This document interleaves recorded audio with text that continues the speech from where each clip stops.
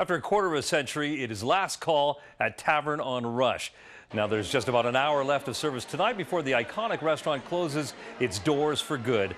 Longtime customers packing the house for this final dinner service and to raise one last glass in celebration. I truly mean this. It's the cheers of Chicago. Like, it is a family place. You can come in here, girls get dialed up to the 10s, and you come in here in yoga gear, and you're welcome. It's a family, and these people here are amazing, just truly incredible.